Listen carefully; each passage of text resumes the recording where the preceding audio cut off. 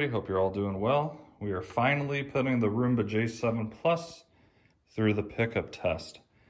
Usually I put down 7.6 ounces of debris. Now I'm gonna lower that to 5 and start recording all the different videos on 5 ounces. The reason being is because a lot of these robot vacuums dirt bins don't really hold that much debris. So they're going around and not picking up as much as they potentially could. Especially ones with a really small bin, such as like a Shark IQ or the Shark AI. Those barely even hold the 5 ounces. So we're gonna go ahead and do 5 ounces from now on. It's still a ton of debris. That's gonna be a little bit more accurate, I think. And I will probably wind up retesting all the robots and letting you know exactly which one is the best on a pickup test. So I put down the 5 ounces already. It's basically Fruit Loops, white rice, and then a little bit of sand is mixed in. Very little bit of sand. But it's right at 5 ounces, and we're gonna see how much this guy will pick up.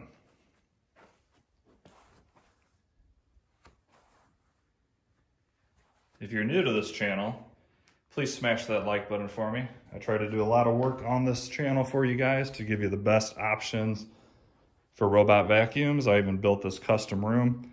It's got 6 different surfaces. This is thick carpet, medium density, kind of a thin standard carpet, carpet tiles, a hard surface, and then even tile with grout.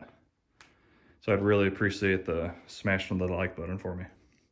I'm gonna try to get back to pumping out videos every other day or so like this. I've been so busy lately, I just haven't had the time to do the normal content you've been seeing. So get ready for lots of videos. And let me go ahead and set you up with the overhead view, and we will send this guy out. I'll let you know how long it took to clean this area. And then we'll weigh the bin at the end and we'll see exactly how good it is. So this J7 starts off with kind of a weird pattern right out the gate. Not sure why this is not mapped the area yet, but in the end it doesn't seem to actually matter because, well, you'll see at the end of the video.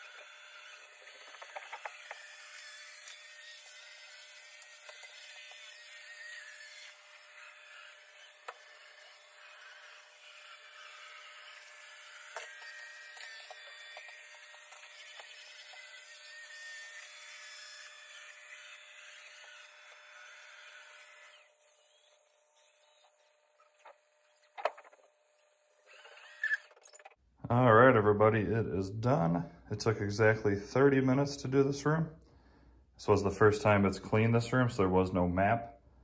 And let's just go ahead and find out real quick how well it did on the pickup test. As you can see, I took out the bag, that way it wouldn't empty itself. And now we can just take out the dirt bin, weigh the contents, and then see exactly how much it picked up.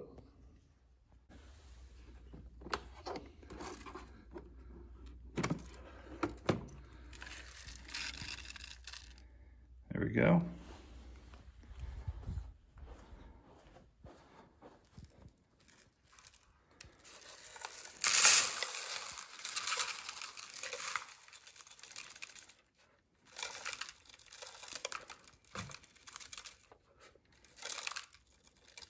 So this bowl itself weighs 0.5 ounces. So we have to take that off, whatever this says, right off the get-go. So as you can see, 5.3, so minus the half ounce, we're at 4.8 ounces out of 5. That is actually really, really good. So let's see what it missed.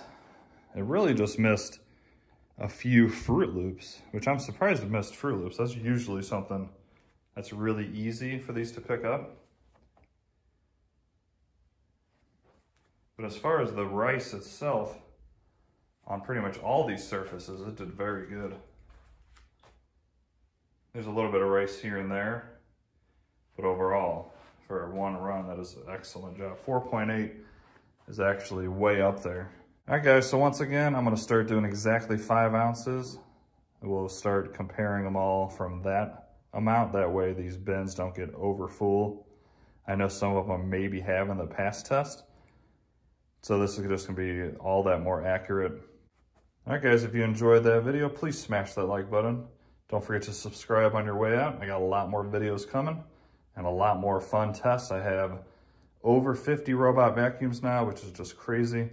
I don't even have room. I mean, take a quick look at my robot graveyard. There's all the boxes.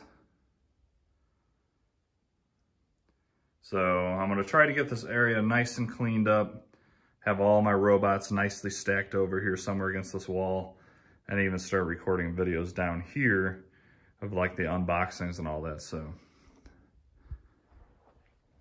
once again, I hope you guys enjoy that. Well, that's gonna wrap up this video, guys. Thanks again for watching. Have an awesome day, and I'll see you in the next one.